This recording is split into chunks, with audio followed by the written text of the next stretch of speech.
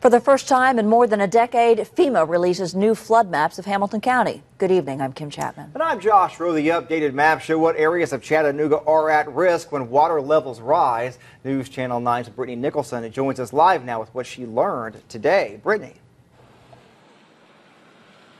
Many places in the city are known for standing water, like here on Brainerd Road off Chickamauga Creek. And as this water rises, many homes are at risk of flooding. Now, today I spoke with homeowners who are affected by these flood maps, and for some, that's not good news.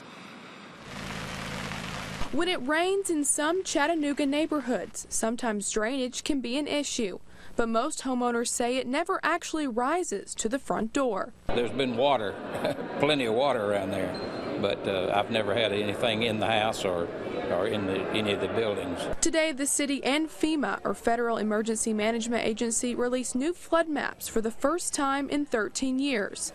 Chattanooga flood planning manager Gary Robkin says a lot has changed since 2002. Periodically, they're updated just because of development, land changes, other factors, new science, new technology that come out to make more accurate maps. For some, they are no longer at risk of flooding and will save hundreds a year on flood insurance. For others, like Pam Hargis, when it rains, it pours. I was hoping to hear that, we're getting out of that flood zone, because really a street over from us is out of the flood zone, but we're still in it. And, I just want to reduce this cost as much as possible, but I'm not going to be able to do that. Hargis says her home was already in a flood zone, but now she's going to see an 18% increase in flood insurance costs. We don't have any flood issues. We've not had any flood issues since my husband's parents built the house in the 1940s. Homeowners like Hargis were able to view the new maps, then talk to insurance agents and other emergency officials.